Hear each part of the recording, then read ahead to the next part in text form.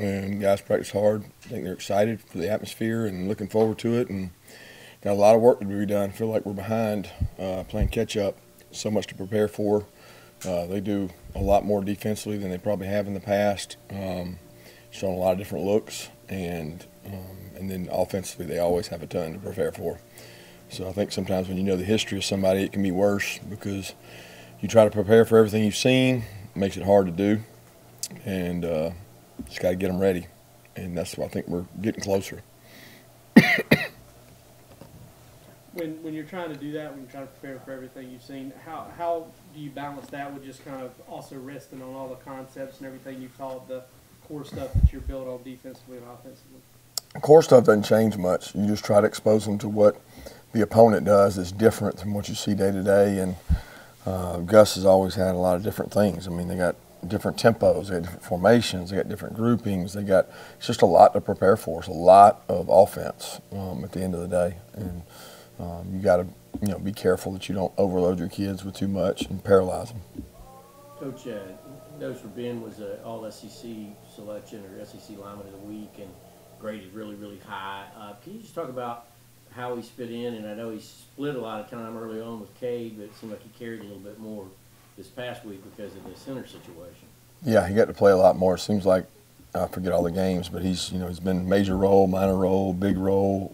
He's taken on all roles. He's kind of had that kind of career when you think about it. He was starting and playing, and he got the broken leg and bounced back from that. He's done a tremendous job. He was playing really good the other night, getting a lot of movement, playing with good pad level, and usually when Ben plays well, we play well.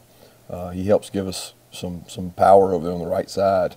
So he did a nice job in that game and graded out well, and was happy to get him that award.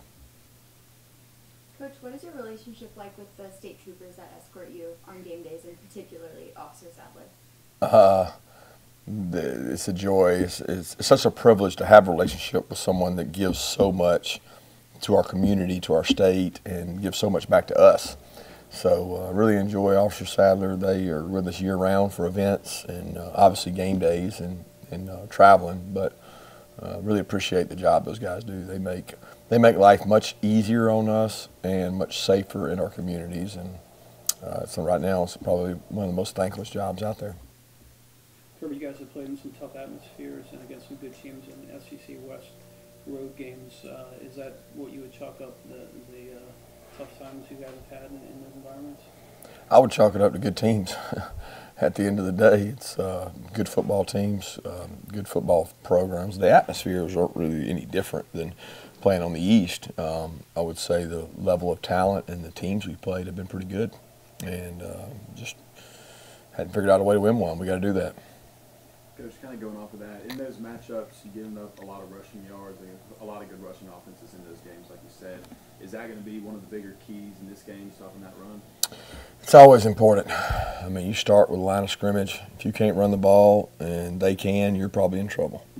And if you give up explosives, it's probably a bigger sign than even the rush game. But, we have struggled in those games to stop the run, and something that we take pride in and have done a better job this year at stopping it. But this is a team very similar to ours, caliber of being able to run the ball. They are a stubborn run team. They're committed to the run and want to find different ways to do it.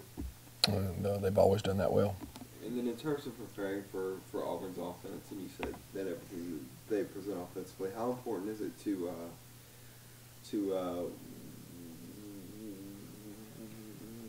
win the first and second downs, or make Auburn a one-dimensional offense to get them into those third and longs? Oh, it's critical. If they're playing, or anybody, if they're playing 3rd and 7 or more, 8 and 9 or more, you're going to be at an advantage. You know that. That's just hard to do, to get people off schedule, especially the ones that are committed to the runs. And like I've told y'all before, they have, the point of attack is 3 different places on every play. It's the quarterback, it's the back, and then there's something outside of that, whether it's an RPO or some kind of screen game. They're always making you defend all over the field. And that's college football now, and they do a good job of it. So getting to 3rd and long is a bigger problem than being able to win 3rd and long. I know when you guys last visited Auburn, the penalties were what probably had you the most upset after the game with just some uncharacteristic stuff. Do you kind of harp on that this week, using those as examples with maybe some of your younger players?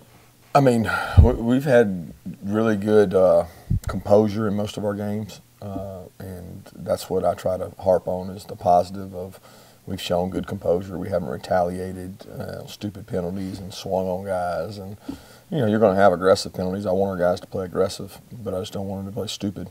And we did some dumb things in that game, but that wasn't the result of the game. The ultimate result was our inability to stop the run and inability to run the ball. I think this opponent that you're playing that's coming off a bye week.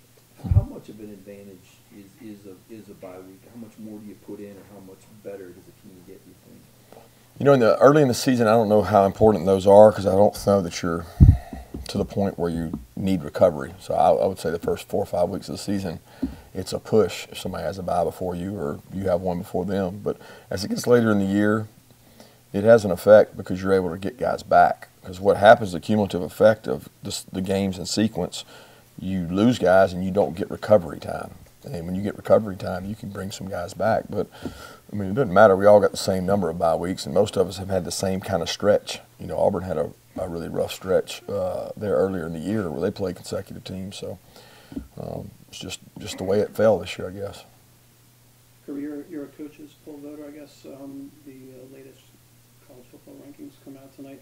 Just some curiosity for folks just about like the top 4. How hard is it for you when you put together your stuff to decide who's 4, who's 5, or I don't know how much time you spend on it? I don't spend a lot of time on it. I mean, I think it matters a whole lot more the next coming weeks than right now. So I don't spend a lot of time on it. And don't worry about it too much. It's hard because I don't actually get to see all the teams all the time either. So I'm sure those other guys don't either. You try to watch them, but it's hard to watch every team because you're playing games too. Coach, you talked about the red zone and having to maybe settle for too many field goals as opposed to touchdowns. During practice, normal week of practice, how do you deal about addressing that, and what can you actually do to? We spend a lot of time on the red zone. We start with it in meetings actually tomorrow. We talk about a game plan. We do it good on good every week. We take a series, and we've been fortunate defensively to have some good red area series where we get to put that defense out there and go against our offense. And our offense has won a lot of those battles against our guys, so I know they're capable. We just haven't finished off drives. And a lot of ours didn't get to the red area because red area statistics lie because it looks like we're doing pretty good, but a lot of them are field goals and a lot of them are outside the red area field goals that we're not finishing off with touchdowns, and we got to do a better job of that. When you look at the run blocking this year, how much, and you evaluate the O-line, how much does the way defenses are playing you, stacking the box, kind of figure into you? They're not stacking it any more than they have ever. I mean, it's not like, there's more this year than there was last year. The fronts we see this year are very similar to the fronts we see last year. There's not a whole lot of difference as far as that goes. They're not playing them different. We're probably not hitting as many explosive runs, and we're definitely not hitting as many explosive passes to try to loosen them up. We probably see more hard boxes consistently than in the past. We would see the same boxes, just not as often. So if they were doing 70% hard box last year, it might be 80% hard box, but the boxes are very similar to what they normally are. What's Jake sort of changed about himself since entering that 2017 game against Auburn to now? He's just older. I mean, that was one of his first real road games that I remember. I mean, Notre Dame would have been up there, but that was his first SEC atmosphere that was of that caliber, and he did some good things in that game. But it's always a challenge when you go play on the road. I don't care what year you are. And he's got a lot of experience going on the road in the SEC. So, I mean, we've got a lot of guys on offense that have played. So, it's a great atmosphere and it's tough. But our kids got to go play. And it's not – none of those fans are going to go out there and play in the game. So, we got to go play in the game. Was the South Carolina game, when you having to face a guy like Javon Campbell off the middle, is that something you kind of look at when you go into facing a D-line like this with obviously Derrick Brown in the center, big guy, kind of the same mold? Hey, everybody's got one. Kentucky had a big old nose, man, that was 380 pounds and was hell on wheels. And Florida had 2 guys in there that were really good players that'll be drafted. Missouri's got 2 that'll be – I'm not saying those people are Derrick Brown. Now, don't get me wrong. Derrick Brown is in a class of himself, and he is destructive. But there's guys like Kinlaw in our league, and Kinlaw's a really good player. So when you come to the SEC, you better be ready because there's guys across the board that play like that. How's Casey look in practice last 2 days? He's been good. He's taking all his reps. He's catching balls. He's doing what he's supposed to do, and hopefully we can keep him healthy. So I know right before the season started, you spoke about the balance of kind of spending time with your family throughout the season, have that balance. But now that you've gone week to week here for a while, I know it's always week to week, but how special are those moments, I guess, when you get to have your kids and your wife down on the field celebrate a win with them, and those moments like that? Yeah, that's what it's all about. I mean, other than the relationship with the players and the coaches on the staff, that's why I do this, is to do it for my kids and for my wife. And, I mean, I spend a lot of time away from them, so when I get to see them after a game, win or lose, it brings everything back in perspective. I mean, so much is put on winning and losing, and everything matters if you win, and everything's just die. I mean, it's just terrible if you lose. Then you see your kids and your wife, and that's not really what's important. And I think people lose sight of that a lot of times. That keeps things in perspective for me, and it's what's important to me. I want to be remembered for being a great husband and father a lot more than I do a coach. You gave us an update yesterday on Trey Hill saying you thought he was going to practice, but you needed to see him. How's he, and is Tyreek McGinn closer to coming back? I don't know about Tyreek. Hasn't been able to practice any this week. He's been on the bike. He's been running some. He may clear and may be able to help us, but I don't know right now. Trey's been fine. He's taken all his reps and done everything. Coach, to follow up on KJ, I mean, it's obvious that he's dealing with a chronic situation that he can't get well while he's playing in the season. Is he doing something special here? Like, no, I want to keep playing through the pain, as opposed to, a guy like him's a graduate, just say shut it down and I'm going to move on to the rest of my life. No, I think he's not. I mean, you say special. I mean, he's very tough. He's playing with a tough injury to deal with, but it's, I mean, his choice. Once the doctors clear him, he has to make a choice on whether he wants to play or not. And he wants to play. If he's a competitor, that's why he came here. And the last thing he wants to do is say, well, I'm going to take this week off and not play in this game and go try to heal up. That's not his perspective, because he knows that every game matters and that it matters to our team. And he's a team player. He's a competitor. I mean, he wants to go out and make plays. And he wants to do that for the brothers on his team. And he's not going to step away unless it has a chance to injure himself worse. And that's a medical decision. Getting back to that combination, Derrick, Marlon, Davidson, in the years you've been coaching, as far as the senior combo goes, kind of how do they stack up? Yeah, they're special. They've been there for a long time. They've done a tremendous job. They're well coached. I mean, I would think in the SEC there's been combinations like that. I mean, I'm not going to say they're the only ones that have ever done it, but they are special and they're talented. And we recruited both of them to the wire and didn't get either one. But they're good players. Is preparing for this offense any different from the last couple of years where you've had Stidham, who's definitely more to throw or not as mobile as Nix is? Is it kind of different? It's different. I mean, they allow Nix to do more with the run game. I mean, he pulls it. He makes good decisions. He very rarely is wrong when it comes to pulling the ball, and he runs the offense well. You can tell that it's more what Gus has been used to, as opposed to Stidham, who probably was more of a passer, but he was a good athlete too. Kirby, I wanted to ask you, Lawrence, I know they're all big, all the games are, but Notre Dame, Florida, probably two highest-ranked opponents this year. When you look at how Lawrence has performed in those two games, I mean, he's really played well. What is it you think that's about him knowing his personality that has allowed him to kind of step up and be kind of at his best in those biggest moments? Just maturity.